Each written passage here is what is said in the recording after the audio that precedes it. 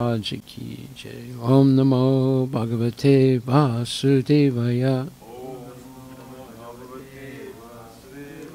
Janmad yasya yato nivyad itaratas chartesu avigya swarat. Tene Brahma Hridaya Adhikavaye Muyantiyat Surayaha.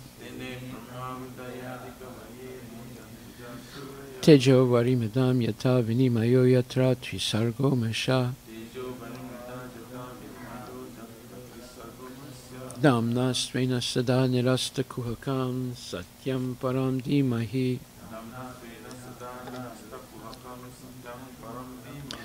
O my Lord, Shri Krishna, son of Vasudeva, O all-pervading personality Godhead, I offer my respectful obeisances unto you. I meditate upon Lord Shri Krishna because he is the absolute truth and the primeval cause of all causes, of the creation, sustenance, and destruction of the manifested universes. He is directly and indirectly conscious of all manifestations. And he is independent because there is no other cause beyond him. It is he only who first imparted the Vedic knowledge unto the heart of Brahmaji, the original living being. By him, even the great sages and demigods are placed into illusion, as one is bewildered by the illusory representations of water seen on fire or land seen on water. Only because of him do the material universes, temporarily manifested by the reactions of the three modes of nature, appear factual although they are unreal. I therefore meditate upon him, Lord Shri Krishna, who is eternally existent in the transcendental abode, which is forever free from the illusory representations of the material world. I meditate upon him, for he is the absolute truth. Dharma projita kaitravotra paramo nirmatsaranam satam vedyam vastavam atra vastu shivadam tapa chayon mulanam Srimad Bhagavate Mahamuni Krite Kim Vapurer Ishvaraha Sadyohidi Avurudyate Tra Kriti Bihi Susustabhistakshanat. Completely rejecting all religious activities which are materially motivated. This Bhagavata Purana propounds the highest truth, which is understandable by those devotees who are fully pure in heart. The highest truth is reality distinguished from illusion for the welfare of all. Such truth uproots the threefold miseries. This beautiful Bhagavatam, compiled by the great sage Vyasadeva in his maturity, is sufficient in itself for God realization. What is the need of any other scripture? As soon as one attentively and submissively hears the message of Bhagavatam, by this culture of knowledge, the Supreme Lord is established within his heart. Nigama kalpaturor galitam phalam sukumakad amrita dravya samyutam pibata bhagavatam rasam alayam muhur aho rasika bhuvibhavukaha. O expert and thoughtful men, relish Srimad Bhagavatam, the mature fruit of the desire tree of Vedic literatures. It emanated from the lips of Sri Sukadeva Goswami. Therefore, this fruit has become even more tasteful, although its nectarian juice was already relishable for all. including liberated souls. Shinvatam Swakata Krishna Punya Shravana Kirtana Hridyantakstu Abhadrani Vidu Noti Suhit Satam. To hear about Krishna from Vedic literatures, or to hear from him directly through the Bhagavad Gita, is itself righteous activity. And for one who hears about Krishna, Lord Krishna, who is dwelling within everyone's heart, acts as a best-wishing friend and purifies the devotee who constantly engages in hearing of him. Nastapresu abhadresu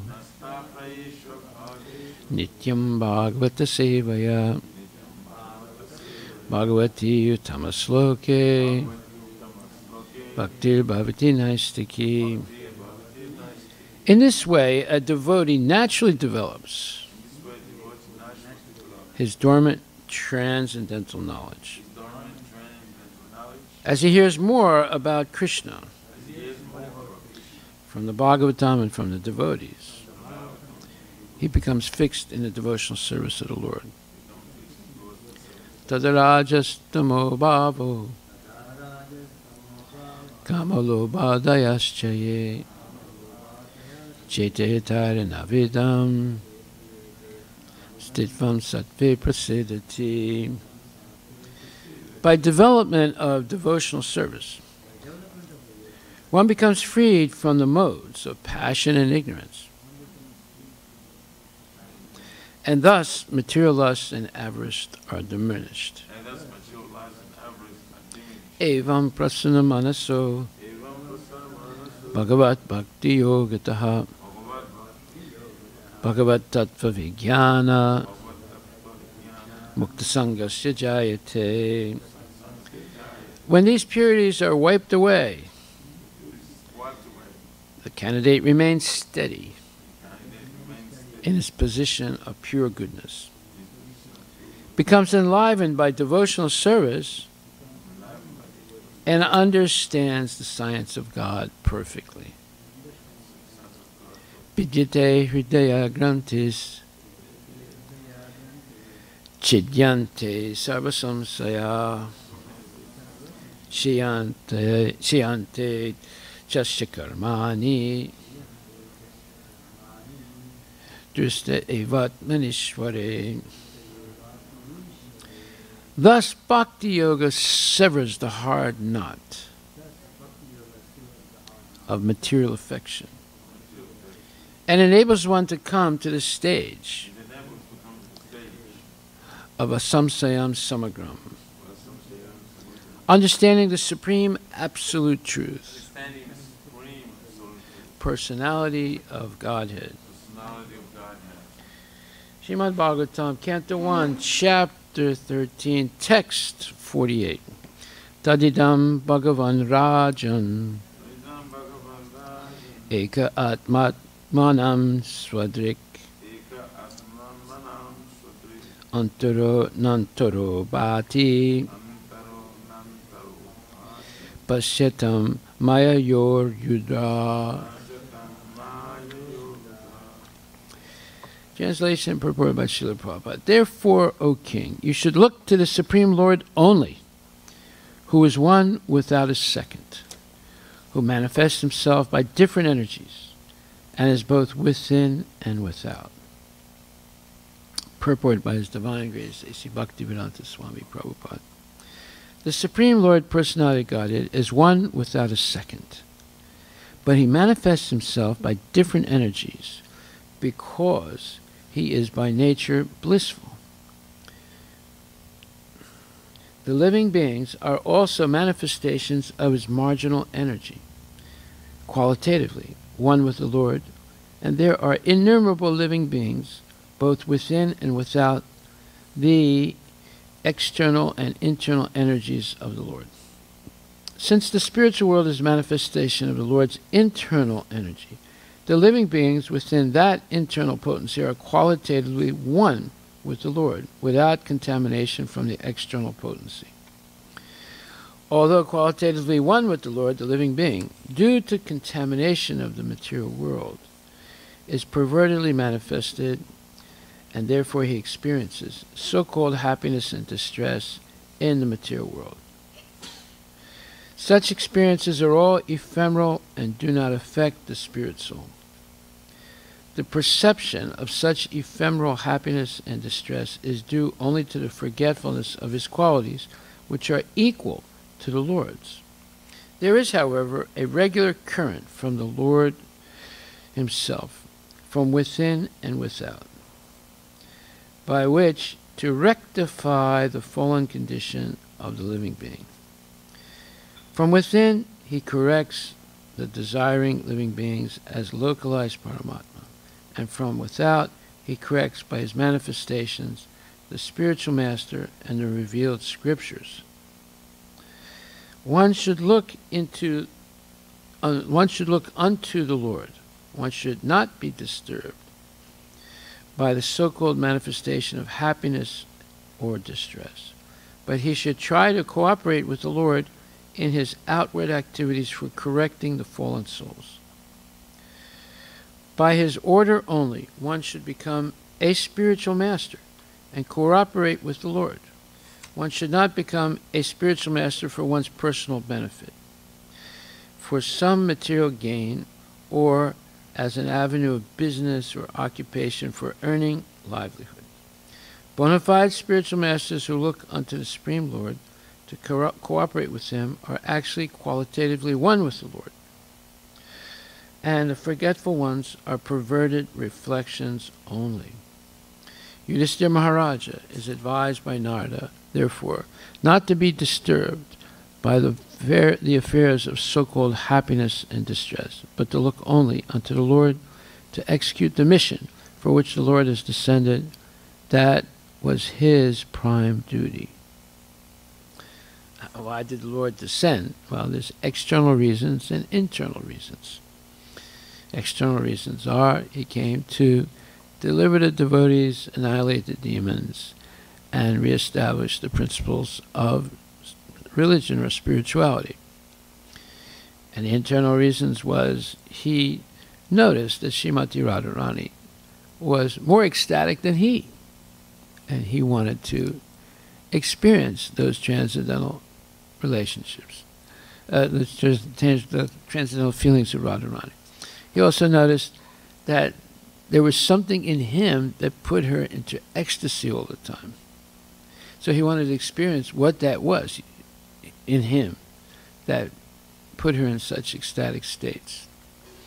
And he wanted to relish the mellows of pure, loving relationship that she was experiencing with him. Okay, so there are external reasons and internal reasons. Now, there's so many important points here, but the point that's being made over and over is that one should not be disturbed by the happiness and distress in the material world. How can you do that? So the happiness and distress is already a duality. And this material world is a world of duality. And that's in stark comparison to the spiritual world, where that duality doesn't exist in a way that puts a person into illusion. So there's always going to be a duality in the sense that the Lord is the Supreme Personality of Godhead and we are his servants. That's not going to change. But the duality that puts people into illusion is much more nefarious because it bewilders people. And in their state of bewilderment, they become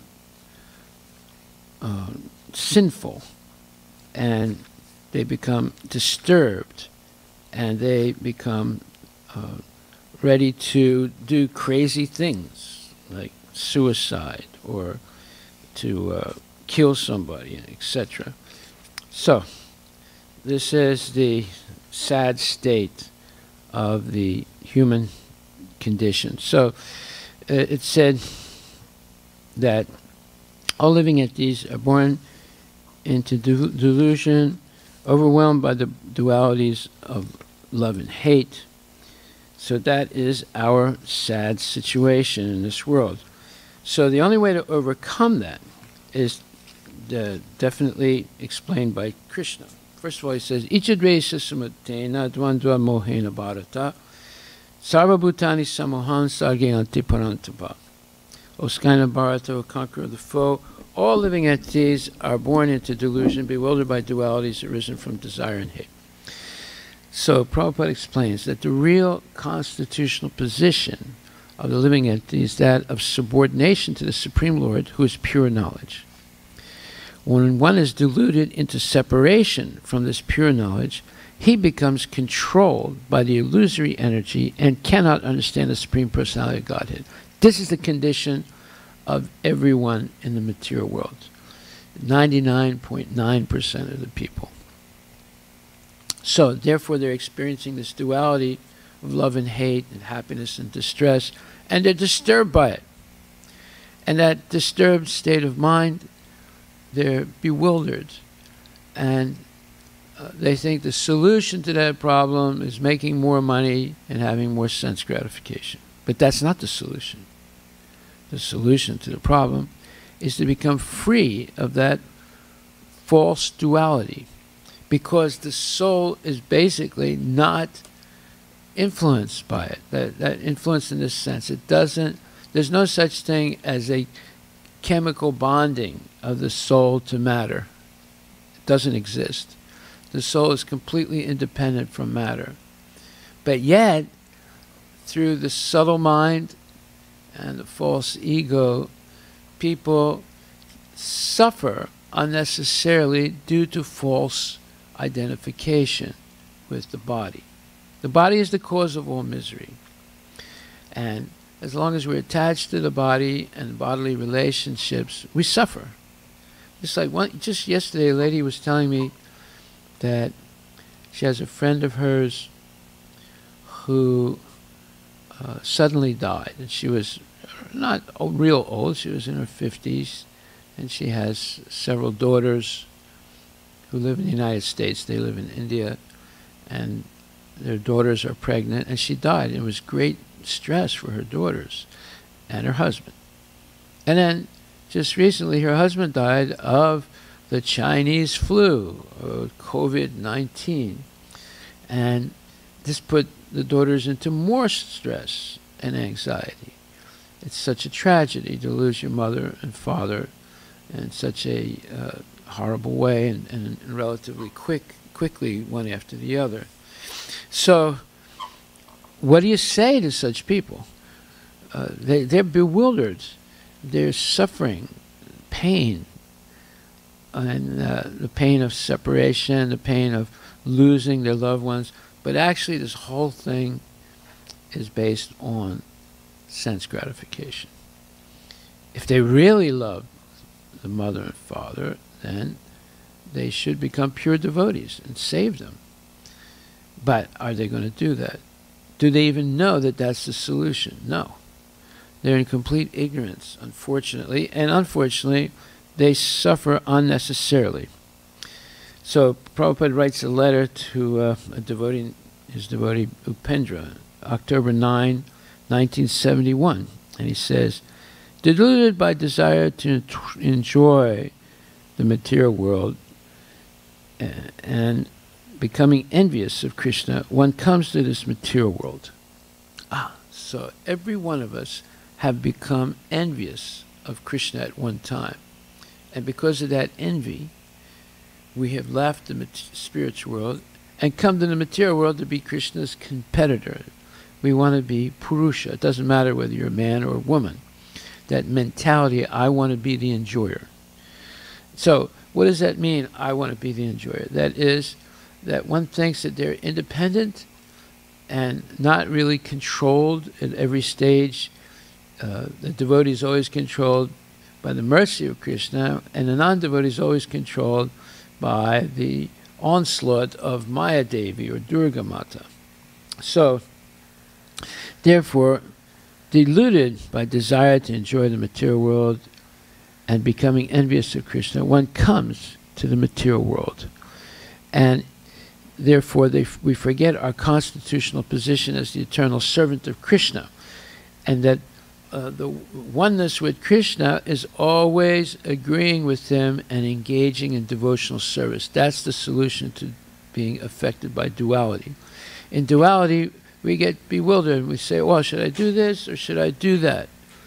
Should I invest in this stock or that stock? Should I marry this person or that person?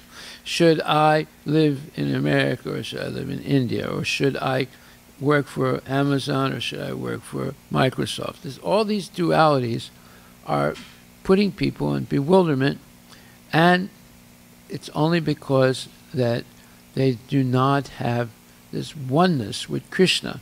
Oneness with Krishna means you always agree with his point of view, his advice, his directions, his dictation. And therefore people are unnecessarily suffering, people are unnecessarily confused, and people are failing unnecessarily in the purpose of the human life, which is go back to Godhead. We came from there because of this perverted sense of enviousness of Krishna, and that can be corrected in this world through the association of genuine devotees and regularly reading the purports of Srila Prabhupada and hearing the verses spoken by the greatest devotees in the history of the world, and by Krishna himself. Just like now we're hearing Narada Muni's advice to Parikshit Maharaj not to be forlorn that he has lost so many, let's say, great personalities, like his exalted family members and so forth. So Prabhupada now says that although qualitatively one with the Lord, through devotion, through agreeing with the Lord's advice and following it, the living being, due to contamination of the material world, is pervertedly manifested, and therefore he experiences so-called happiness and distress in the material world. What does it mean, pervertedly manifested? Pervertedly manifested means that he has a material body that's subject to the laws of material nature, and those are implacable laws. We cannot change them. We cannot overcome them. So our identity, if we identify with the body, is pervertedly manifested. And we see that every day. Black lives matter, white lives matter, green lives matter, blue lives matter. All this identification, racial, ethnic, national identification, all false. They're all called upadis. Just like one time in Berkeley, California, when I was there, the president of the temple, I got a phone call from a devotee named, I think his name was Leelananda Prabhu. He was a disciple of Prabhupada. So he says, hello, Harivilas Das. My name is Leelananda. I'm the president of the Bay Area Vaishnava Sangha Lesbian and Homosexual Society. And I want to preach to my community by bringing them to the temple and teaching them all about Srila Prabhupada and Krishna. I said, you're not allowed. He said, what? Are you against the movement of Lord Chaitanya Mahaprabhu? I said, no, I'm not against Lord Chaitanya Mahaprabhu's opinion. He said, then why are you saying I can't come to the temple with my community? I said, because you have too many adjectives. What does that mean, too many adjectives? I said, this Bay Area Vaishnava Lesbian and Homosexual Sangha, there's no such thing. So what do you mean there's no such thing? Are you a homophobe? No. You are homopsychotic. He said, what? I've never heard that before. Well, now you've heard it. You're psychotic, a homopsychotic. I said, Prabhupada never said that there's such a thing for a devotee. Devotee is free of the upadis, of all false identification. You just went through a long, adjective-driven explanation of how you are overwhelmed by many upadis. Therefore, you cannot come to the temple on that false premise. If you come as an individual without any upadis, we will serve you, we'll wash your feet, we'll serve you prasadam. You have complete access to the temple. But if you come with all those adjectives, you're not allowed here. I said, you're allowed here if you come as a devotee, which means no upadis. You identify as the eternal servant of Krishna. But you come here identifying yourself. I said, next week, somebody else will call me up and say, oh, Harivilas, this is the Bay Area pedophile man-love society, and I want to bring my community to your temple. So, you see the point. One after the other. And then, you know, some other group will call up with all these upadis. So everyone is invited to the temple, but without these adjectives. Just come as a simple devotee who's dedicated to serving Prabhupada and Krishna without any false identification. So, he got really angry. He spread the rumor around all over the place that I was a homophobe and against Lord Chaitanya's Sankirtan movement, blah, blah, blah. So, fast forward, 2-3 years later, I get another call from Leelananda. Oh, in the meantime, he was coming to the temple as an individual, right? And all his friends were coming as individuals, right? So, and going, and they were volunteering for Ratha Yatra and this thing and that thing.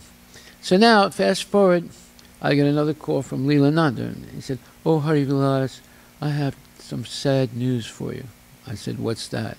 He said, I have AIDS and I'm dying of AIDS. I said, well, I'm very sorry to hear that. I said, is there any way I can help you? He said, yes, please send a brahmachari so that he can read Srimad Bhagvatam to me and help me cook and clean up a little bit in my apartment. I said, well, I'll definitely send you someone, but I'm not sending a brahmachari. I'll send this woman who's I know is a very good devotee. She'll cook for you, she'll clean, and she'll read Bhagavatam for you. He said, I don't want a woman, I want a brahmachari. I said, I'm not sending a brahmachari to you. I said, that's like sending the chicken to the fox. And he got angry and hung up on me. And then after that, I heard he died.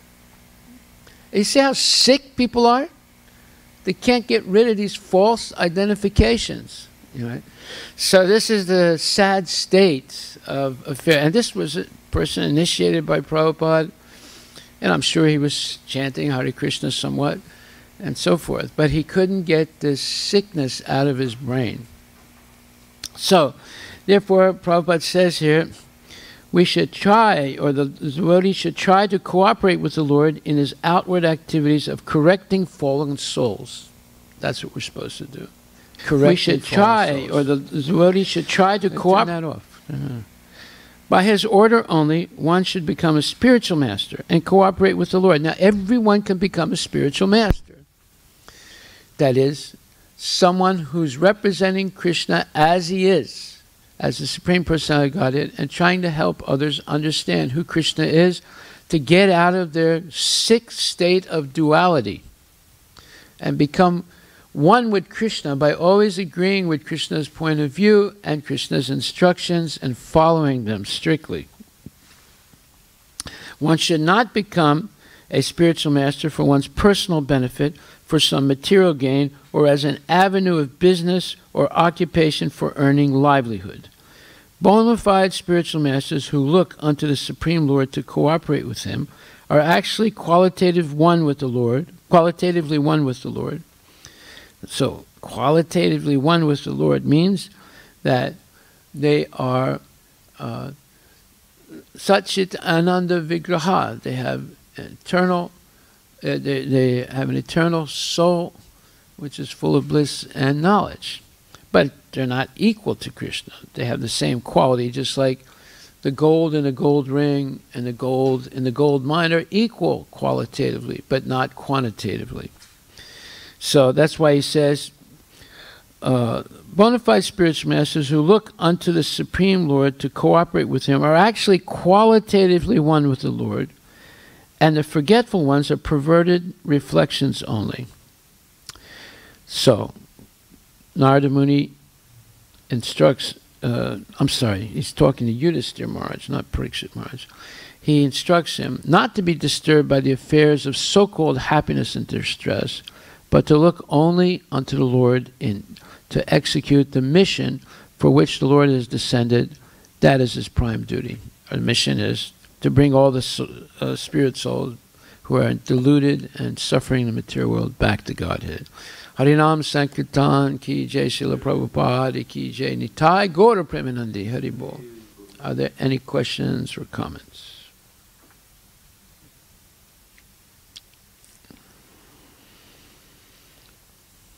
Please elaborate on this. One should not become spiritual master for one's personal benefit, some material gain, or an avenue of business. Elaborate on that, because elaborate on this statement by Prabhupada. One should not become a spiritual master for one's personal benefit, for some material gain, or as an avenue of business or occupation for earning a livelihood.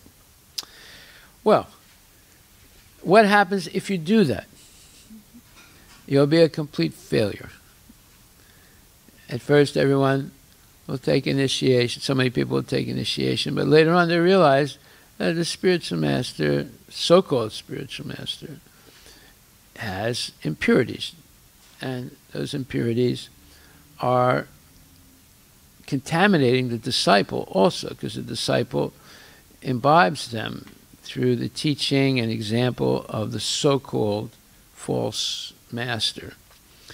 Just like there was this one person in Chopati. He was a very wealthy man, and he met Prabhupada on many occasions, but he never took initiation.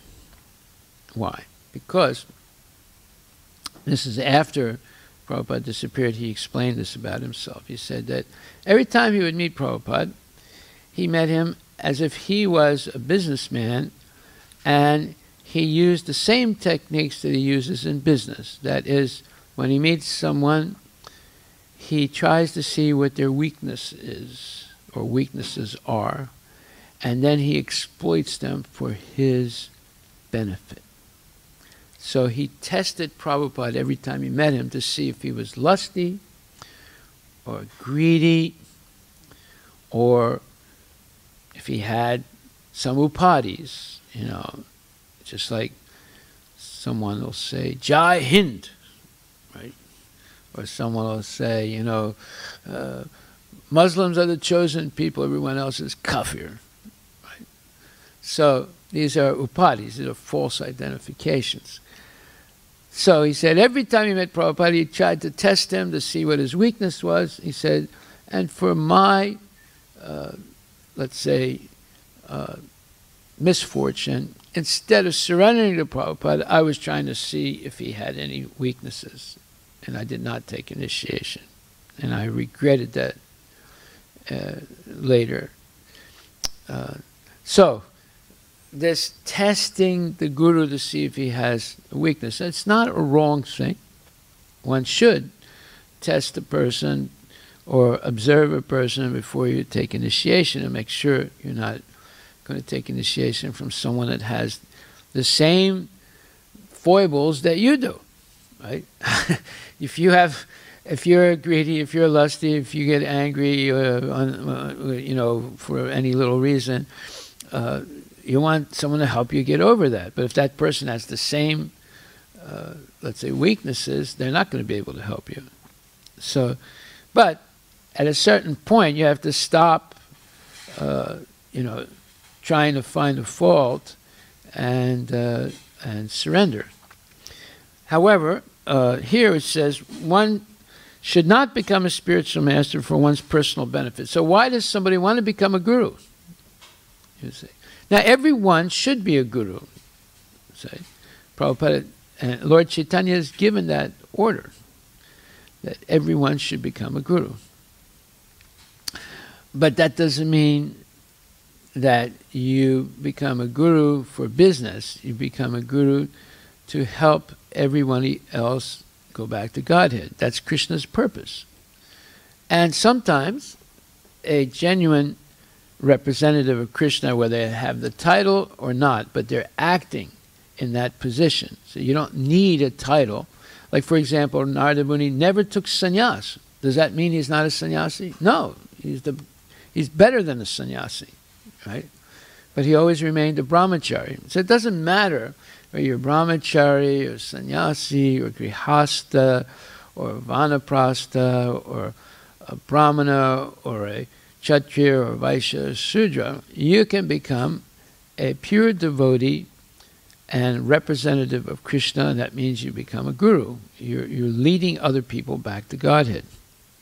So, this idea that you need the title is not actually factual.